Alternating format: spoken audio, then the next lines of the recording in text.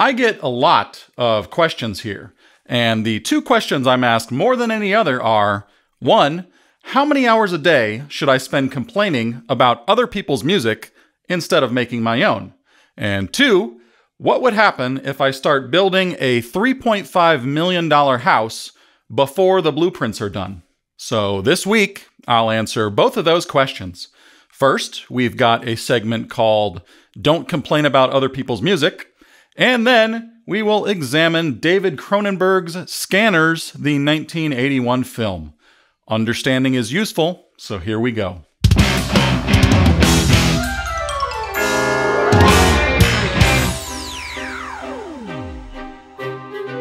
I'm Carl King, and this is the Carl King Podcast, where every week we learn about music, filmmaking, and creativity.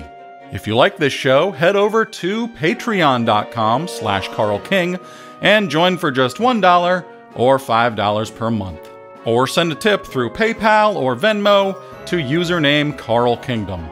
Special thank you to my illusionist $51 level patrons, both Hank Howard III and Chew Bode. Quick shout out to my music endorsements, Vienna Symphonic Library, Fractal Audio, Ernie Ballstrings, Toontrack, and Millennium Media. Now, let's get this episode beginned.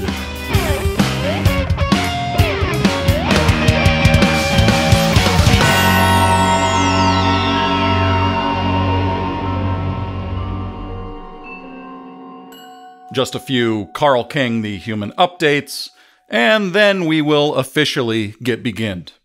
First of all, I got myself a vegan chocolate shake this weekend. That tasted good.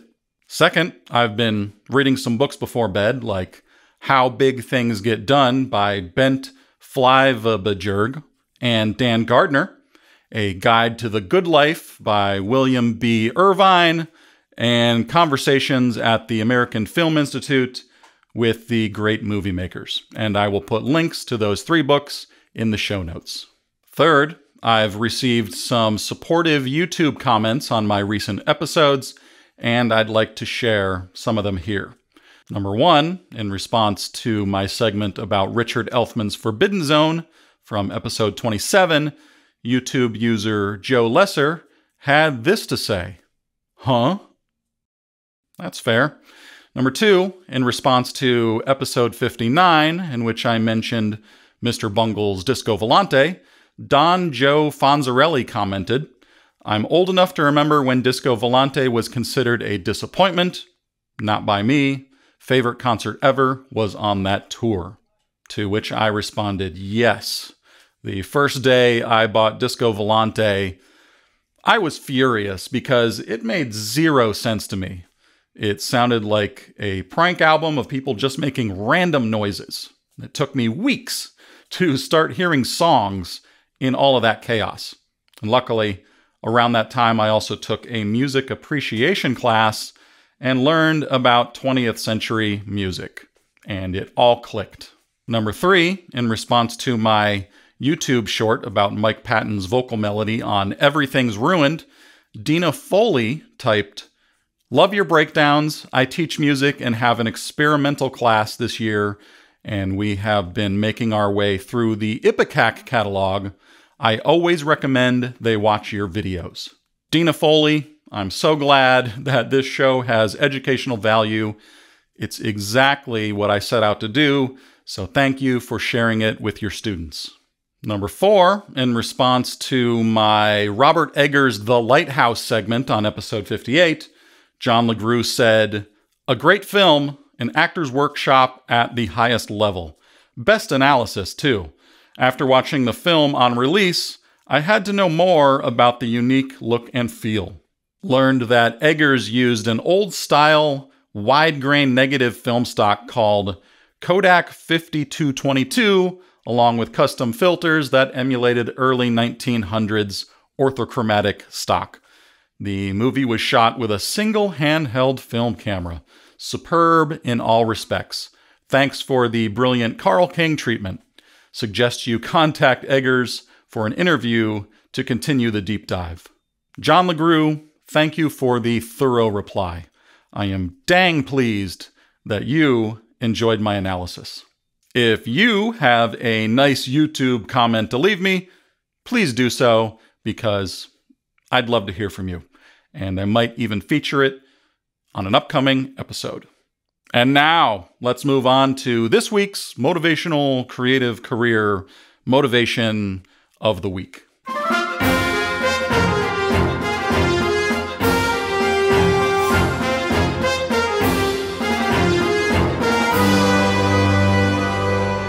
In this week's Motivational Creative Career Motivation of the Week, I'll share my thoughts on complaining about other people's music and why we should stop.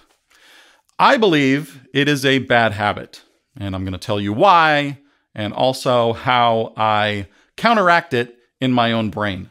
First of all, complaining is a huge waste of energy and focus. It sucks away time that can be spent productively. Andrew Huberman, PhD, said it this way: if you're focusing on how someone is failing, what's wrong with X, Y, or Z, you're wasting valuable neural real estate, building less, creating less, and slipping backwards. That's the slow lane.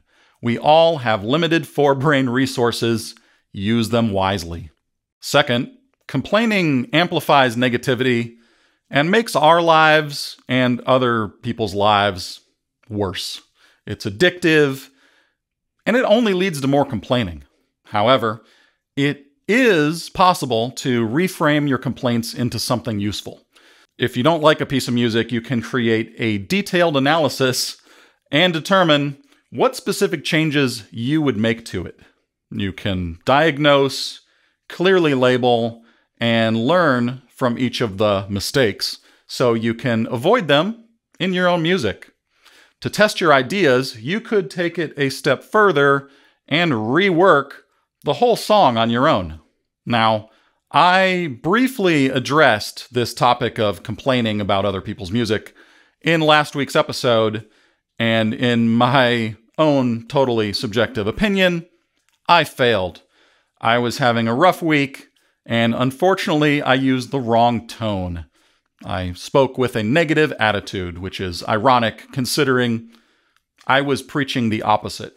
On the topic of attitude, the cowboy said, a man's attitude goes some ways the way his life will be. And the cowboy was right. I ended up personally offending the person I was responding to, which wasn't my intention. But we talked about it, I apologized, and I explained that while it sure seemed I was singling him out and misinterpreting his comments, I was actually trying to make a broad philosophical point that I believe is important. I was careless, and I want to try conveying the idea again. So here it is. I'm calling it, Don't Complain About Other People's Music. Have you ever gotten a new album by your favorite band or musician and been angry that they didn't make the music that you wanted to hear? Maybe you thought, man, why do they suck now? Or have you ever found yourself feeling triggered by music that you consider bad? Maybe it's Nickelback or Red Hot Chili Peppers or country music or even the music of Carl King. Well, I spent years of my life in that state of mind. Hearing 5 seconds of bad music could ruin my whole day. It was like I was always one bluesy pentatonic riff from spiraling into a deep depression. Now, I'm no neurologist, but here's what I suspect. When we're teenagers and get serious about listening to music, our brains are still developing, and we don't just listen to music and like it. We use it for the important process of forming our identities. At that age, we don't know who we are. We're wandering around and looking for ourselves. And then one day we stumble upon that special music and we think, oh my God, this music is me. I found me. And we see aspects of ourselves in it. It might express things we feel like anger or alienation or humor or complexity.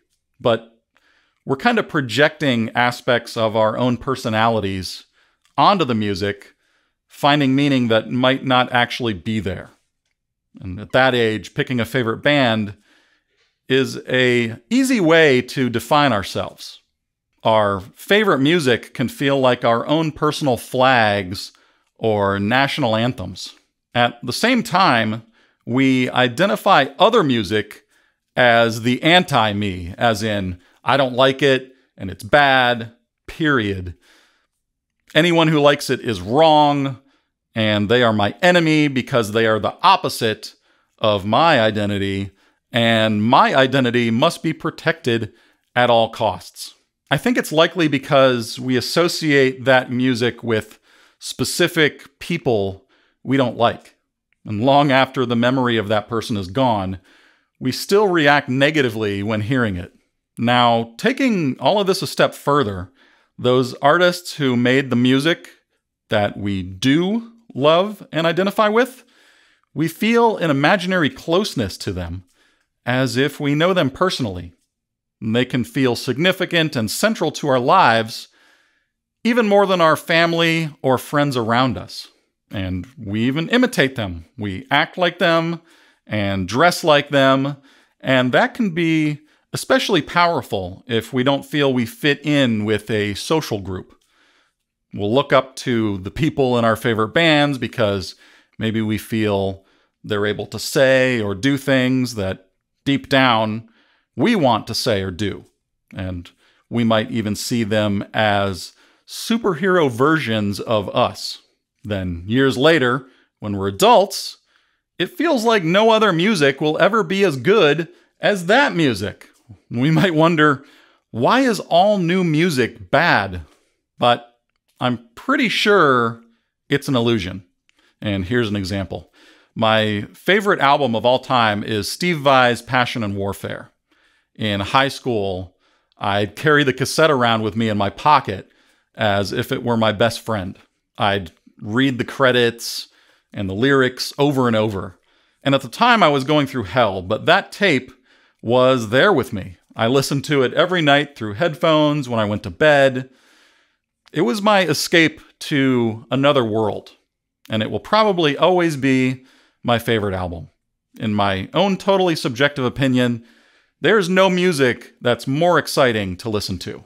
And that album is such a big deal to me that I went crazy in an auction last year and bought Steve's original handwritten liner notes and a bunch of other materials from those recording sessions at the mothership.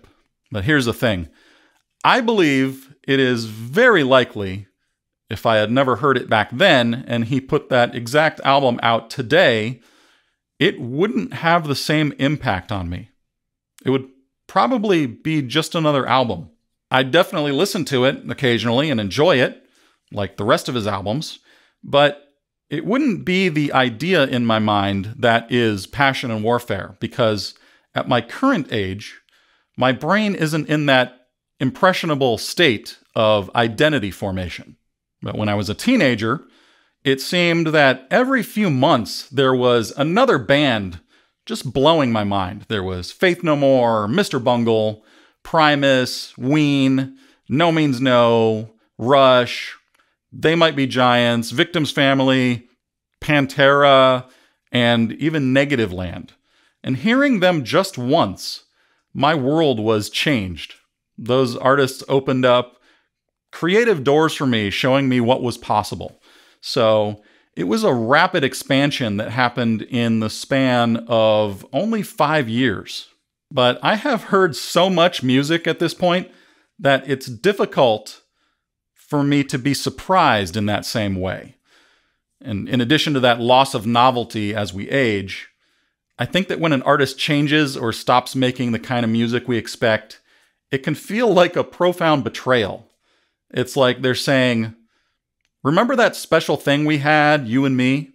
Well, that's over, and I don't care about you.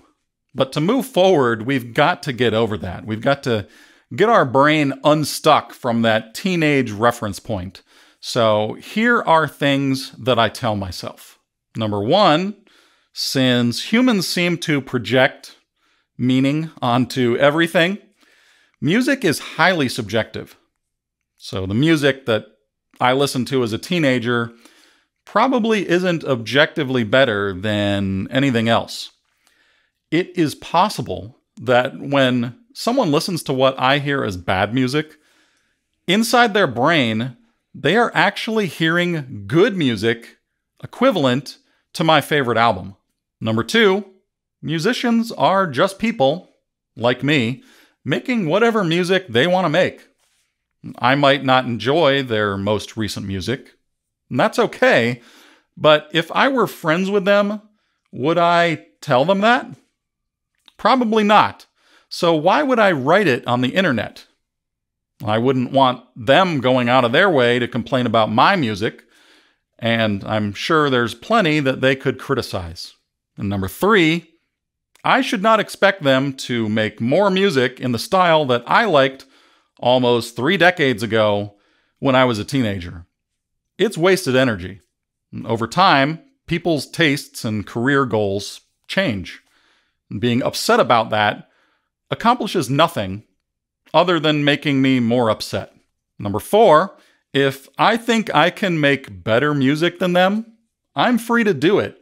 And they are definitely not stopping me. As someone once said, and attributed to Mahatma Gandhi, be the change you wish to see in the world. Number 5, if I don't like someone's music, or their latest music, I could simply not listen to it. In the book A Guide to the Good Life, William Irvine wrote, "The key to having a good life is to value things that are genuinely valuable and be indifferent to things that lack value." So if someone makes music I don't like, I should just be indifferent to it. And I should go listen to music I actually do like, because there is endless music out there to listen to and to make. And number 6, as I mentioned earlier, I can always use any music as an opportunity for analysis and improving my own craft. So here's my mantra. Don't complain about other people's music. Be too busy making your own. And join me next week for Don't Complain About People Who Complain About Other People's Music. And now, let's get into this week's Analytical Filmmaking Analysis of the Week.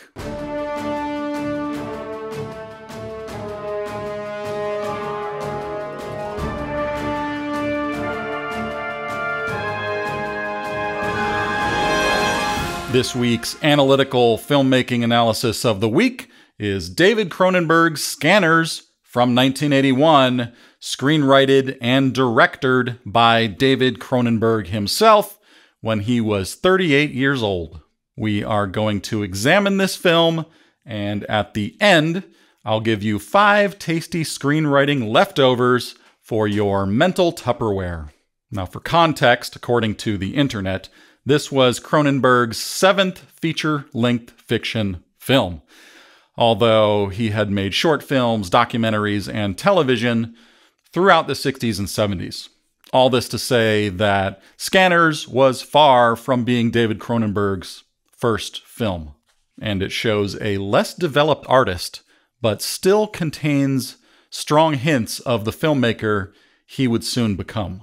Because Scanners was only 2 years before Videodrome, and that's remarkable because of how much his Type 2 creativity developed in that time.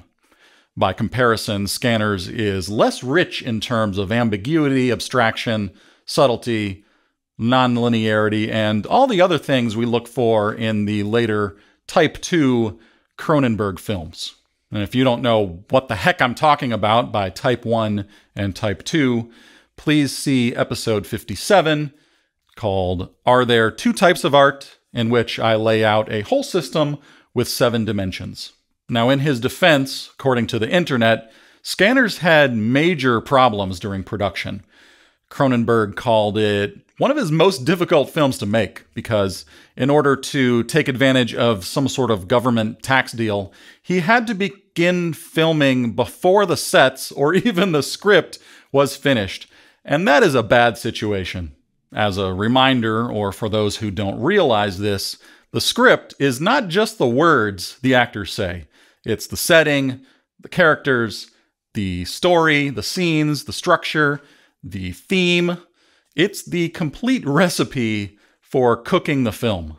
And in this analogy, Cronenberg had to start cooking before knowing what he was making, before the recipe was even fully written. And that's a big risk, most likely leading to a mess. So let's start by talking about that opening scene. When I start watching a film, I always want to know, 1, what's the opening scene / teaser? 2, how long is it? And 3, how long does it take for the first dialogue to happen? Well, the film starts with a continuous shot of the main character, Cameron Vale, walking into a mall food court. And he sits down and eats a hot dog. And this woman sitting nearby says to her friend, "I've never seen something so disgusting in all my life. I don't know why they let creatures like that in here." And I was puzzled. I wasn't sure what was disgusting about him or why she was calling him a creature like that. So maybe this is an alternate world Cronenberg is setting up, and I just haven't learned the rules of that alternate world yet. And when those two women speak, it is dialogue, but it's more like their distant commentary. The volume of it is very low, and they're not right next to him, so we're experiencing the scene from his point of view. And the bulk of that opening scene is 4 minutes of visual storytelling. And aside from being confused about why he was being judged so harshly, I was on board, thinking this is definitely going to be a Type 2 film. And then at 5 minutes, 25 seconds, we get another scene where a guy named Dr. Ruth speaks to Cameron Vale for the first time. And this feels like the first official dialogue. "You're 35 years old, Mr. Vale. Why are you such a derelict, such a piece of human junk?" And I thought, wow, that is another harsh thing to say. And that was actually the point where it occurred to me that Cameron Vale was supposed to be homeless. And I had to go back to the previous scene and realized that the hot dog he ate was left behind on the table by someone else. But by today's standards, he looked totally normal. His appearance definitely didn't scream derelict or piece of human junk to me. And then Dr. Ruth fires off some exposition. "The answer is simple. You're a scanner, but you don't realize it. That has been the source of all your agony. But I will show you now that it can be a source of great power." And then he turns and says, "Let them in." And he's referring to a bunch of people who come into the room so Cameron can read their minds.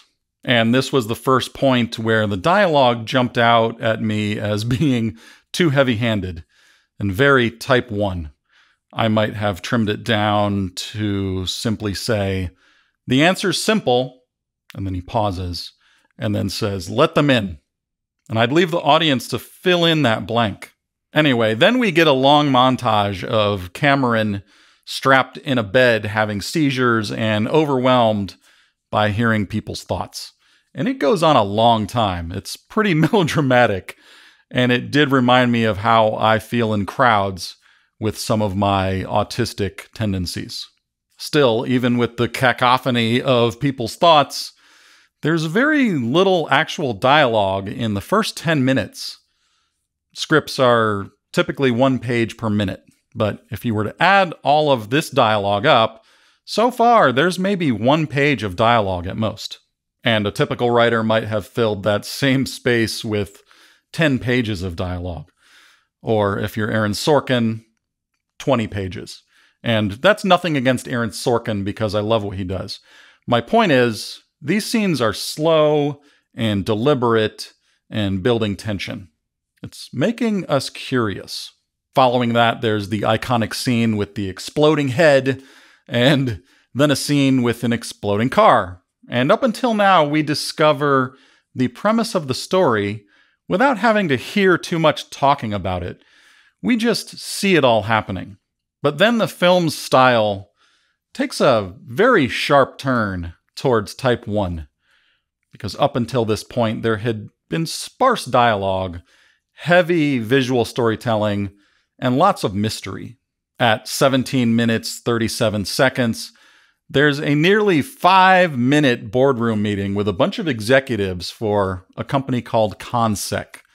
And it is heavy exposition. A group of men sit around a table and talk, telling the audience what we just saw for the past nearly 18 minutes. But they don't really need to do that. We already know that there are deadly telepaths called scanners. We just watch them going around killing people, making their heads explode. That scene seemed to bring the film's pacing and its intrigue to a halt, because the story just stops. Facts are delivered in the form of questions and answers, and that lasts until about 22 minutes, 13 seconds.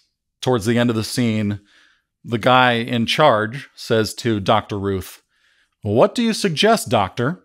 And Dr. Ruth answers, "Contact a scanner who is as of yet unknown to the underground, convert him to our cause, and then send him out to infiltrate the underground."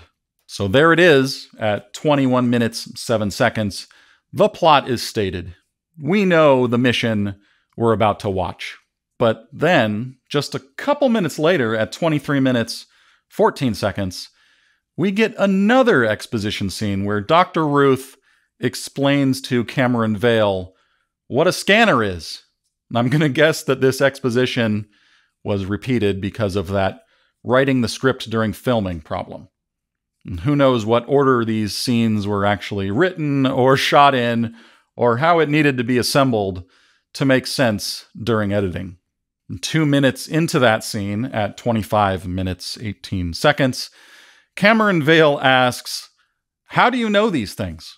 And Dr. Ruth answers, "It's my profession." And the scene ends. But 30 seconds earlier, Dr. Ruth had just told him point blank, "I'm a psychopharmacist by trade, specializing in the phenomenon of scanners." So why did Cameron Vale ask him, "How do you know these things?" Well, possibly because the writing of the script was hurried, or because they were solving a bigger problem in the edit by putting that line at the end of the scene. And as an editor, I can relate. As David Lee Roth said, "I ain't complaining. You do the best with what you got." And for most of the rest of the film, it continues in that Type 1 style. We get on-the-nose dialogue like, "Come on, we've got to get out of here," when they're in a car that's on fire. And "Come on, let's get out of here," when they're being chased by bad guys. And those lines could have been left out entirely if you wanted to make it more Type 2.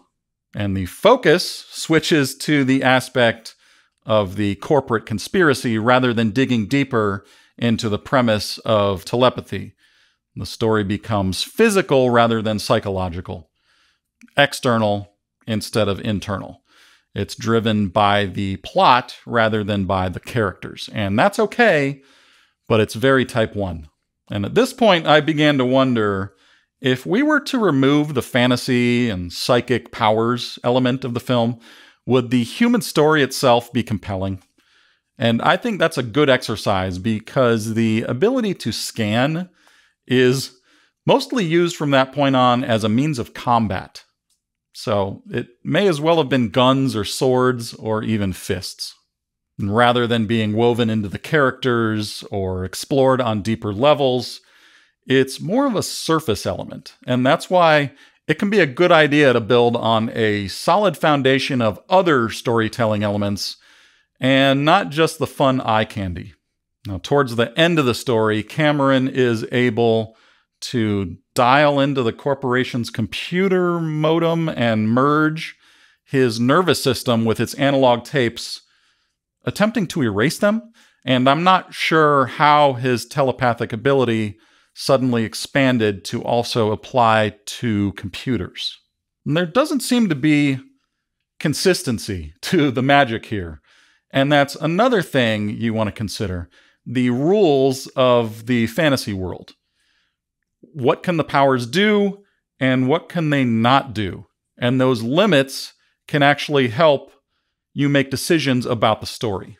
All production difficulties considered, we ended up with a type 1. But that is, in my own totally subjective opinion, not what David Cronenberg does best. So, here are 5 tasty screenwriting leftovers for your mental Tupperware. Number 1, get that screenplay locked down before production begins. Number 2, decide if you're making a type 1 or a type 2, and try not to shift between them drastically as the story progresses. Number 3, if there are elements of magic, determine the rules. What can the magic do, and what can it not do? Number 4, as an exercise, remove all of those fantasy elements and ask, do you still have a compelling human story beyond your fantasy elements decoration? And number 5, if you're David Cronenberg, do whatever the heck you want because your next film is Videodrome. So, since I honestly can't complain about anything David Cronenberg does, I gave this film 5 out of 5 stars on Letterboxd. Okay, that's the end of this episode of the Carl King Podcast. Remember to subscribe on Spotify, Apple, YouTube, or anywhere else you listen to or watch these dang podcasts.